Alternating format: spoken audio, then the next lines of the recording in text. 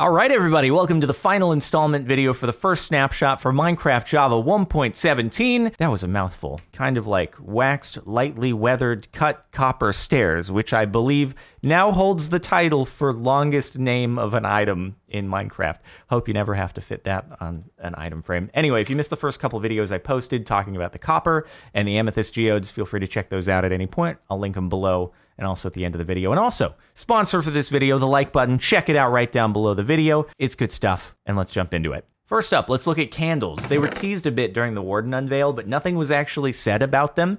They were just there on frame, and then silence. But here we have them. So it's another use for bee-related products. We have honeycomb below some string, and you get a 1-to-1 candle recipe. Pretty cool stuff. And much like sea pickles or turtle eggs, you can place multiple in a single block, up to 4 of them, and they kind of offset so it looks a little bit randomized. You can break them again using your fist, and you'll get them all back. No issues there.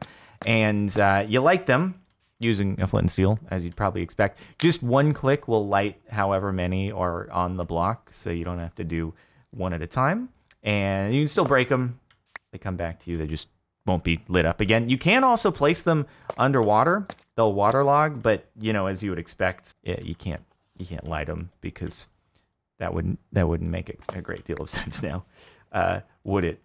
But that doesn't make a great deal of sense either. We'll get to that in just a second. You can also unalive, or I should say dye, the candle by just putting it with some dye on the crafting table. So we get a red candle there. It's obviously going to do only one at a time, just like you would expect, but then you got yourself a red colored candle, which is cool, and you can light that up. It doesn't seem to do the flickery lights thing, but again, maybe that's to do with the Warden. That'd be really cool if the Warden actually ends up doing the flickery light thing with the candle like we saw in the demo, but who knows if that'll happen. These are all the candles laid out. It's not every single color, but it's most of them when you include the white and black candles over there, just to show, you know, the randomization of the configurations based upon how many you place down, etc., all the colors and things like that. And while you can't place a candle on top of a slab, thank goodness you can do it on cake. You can do it on cake, but only one at a time. Don't tell me that's a dupe bug. There might be a dupe bug. You can put one candle on a cake. And if you like to duplicate your candles, then, well, go ahead and duplicate your candles. I didn't realize that was a thing, but I'm glad we've just discovered it live. We're keeping it in. We're keeping it rolling here. Of course, it wouldn't be complete without actually lighting our birthday cake candles, which then illuminates the cake and makes it look all nice and stuff like that. So there you go. Cakes with a single birthday candle. Otherwise, feel free to duplicate them, which will probably be fixed by, I don't know, the next snapshot. I wouldn't be surprised. Anyway, the candles do emit light. So if we come over into here, seal ourselves in, and we've got tinted glass. I thought I'd put that to use from the previous video. Again, check out the previous videos after you're done here if you haven't. So if we light these up, we get some candlelight, which is pretty nice. And you actually get varying amounts of light depending upon how many candles are lit. But I'll get more on that in just a moment. Also, I saw some of these design ideas on Reddit and thought I'd put them out here. So you can take some of the items that are just, you know, single pixel or I should say 2x2 pixels in the middle of a block, and you can use them as candle holders. This is a lightning rod. Looks really cool with the orange candle, end rod with the white candle, bamboo with the lime green candle. You could use all sorts of different types of the stained glass panes and put whatever candle on top of them. Could do it with all of these, of course, only one at a time, but it's really cool. You could have, oh man, this would be so cool as like a place setting in the middle of the table. Anyway, let me quickly jump to showing the different light levels from the different amounts of candles. Here's everything laid out so you can see the different light levels. We have one candle over here, and if you hit F1 with the spyglass, you can do full screen zoom. Something that I didn't catch when I was recording the previous video, but here's that updated tip.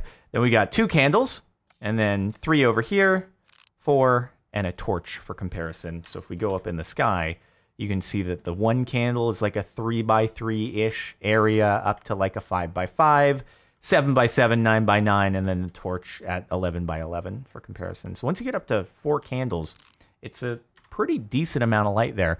And also, really liking the full screen spyglass zoom by hitting F1. I don't know why I didn't think of that when I was recording the other just a short while ago, but here we are. So that's pretty much it for candles until maybe we get the flickering effect from the warden. I'm looking forward to the warden being added, but anyway, that'll be later. Let's get into bundles, which are another one of the things I was most looking forward to. Looking forward to everything. Okay, whatever. You caught me. Let's get the crafting ingredients. It's string and rabbit hide. You can look up bundle over here in the crafting guide. And it's nice. It gives a use for rabbit hide. Poor desert rabbit's going to be going down. Let's make a few of them. Maybe we can bundle the bundles, which you can actually do. It's just weird. So the way bundles work is you pick it up and you right-click it on items in your inventory, and it'll store it in the bundle. And I'll get into more specifics on what proportion of the bar fills up in just a second. Then you can right-click it again, and it'll take it out. But as far as bundling bundles goes, I'm right-clicking, but then sometimes it will work. It's really bizarre, and I don't know if it's an intended mechanic, but it's like it's not working, but then it worked. But then it worked, and I don't know how. I was right-clicking the whole time, and then now there we go. We're bundling bundles, and then I can right-click and unbundle the bundles. The question is, can I bundle and then bundle the bundle? Nope. Bundle. Yeah, wait, it bundled the bundle. But the bundle times 1, because it has all the rabbit in it, is occupying a great deal of the bundle that it's bundled in. So it kind of defeats the purpose of the whole thing. But there you go. You can bundle bundles even if they have stuff. We're going to have to try this with a shulker in just a second. So, okay. So the way it determines how much of the bundle is being occupied is based on how much of that particular item as a stack is inside. So that means if you're using blocks that stack up to 64, well, you can store a whole bunch of them. And then however many pistons are left, and then you'll notice that the texture changes. It's sealed up now as opposed to being open. And then if I want to retrieve those items again, then I can right-click and all of them will eject into my inventory.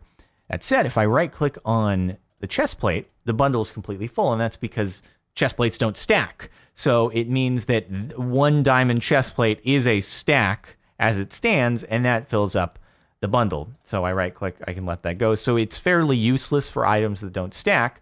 But then you have like the kind of compromise, whereas like snowballs and ender pearls, because they stack up to 16, they'll fill up a lot more of the bundle than otherwise would be the case if you had something that stacks up to 64. So that's why 39 pistons plus 4 ender pearls plus a snowball is almost a full bundle. I'm a little sad that they don't have the interface that was shown during Minecraft Live that actually had a visual representation of all the items you had inside. Now it's kind of just like with a shulker box, it lists them out.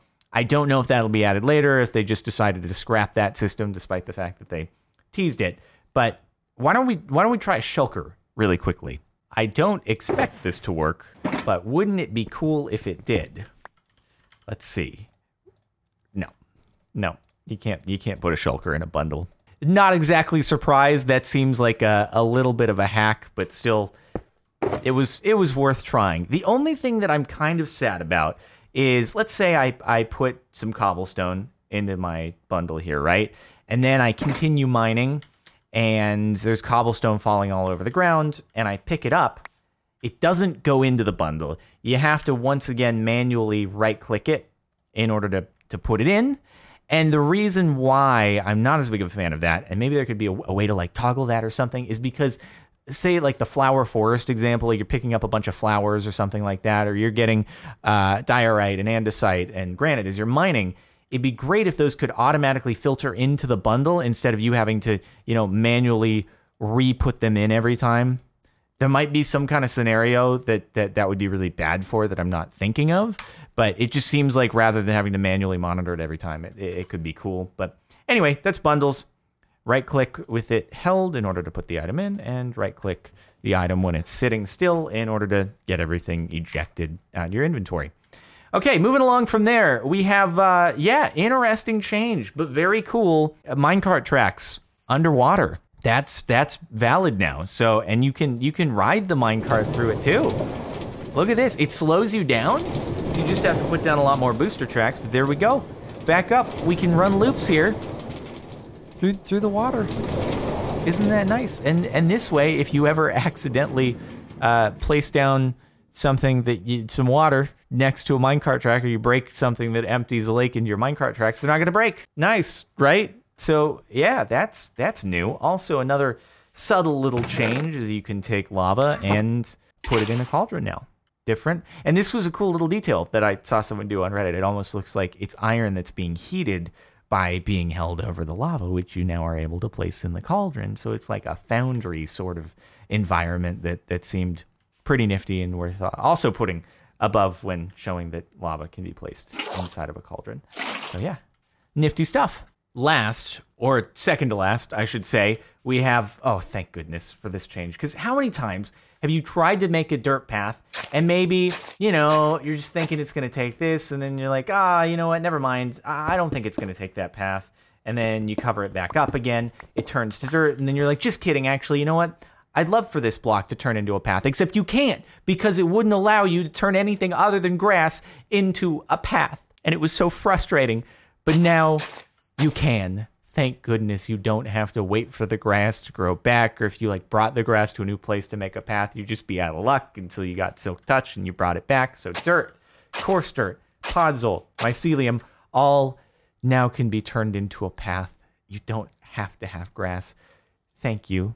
Thank you so much for this, making paths viable and not just extremely frustrating. So there's that. And then finally, I'm just going to say this one verbally because I feel like there could be a way to demo it in a cooler fashion later, but it'd be a standalone video. And that is, shulkers are now technically farmable because if you have a shulker that gets hit with the projectile of another shulker, it'll make a new shulker.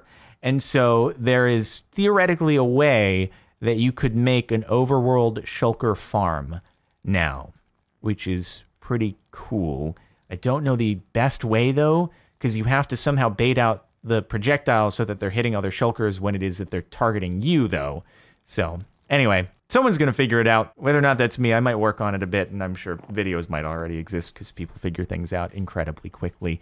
But that's all for the changes in the new snapshot, additions, features, etc. Again, if you missed the videos on copper or the amethyst geodes, feel free to check those out, linked in the description, or off as end screens over on the side of the video. Thanks for watching, though. Make sure to like if you liked, subscribe if you're not already, stay tuned for future snapshot updates and things like that. Hit the bell even if you're already subscribed, and playlist in the description if you want to catch just the full update playlist with all updates over the course of history. But again, if you missed those other two videos, I'll link them off as end screens. You can just click right to it and watch it. And thanks so much for watching. I'll see you next time.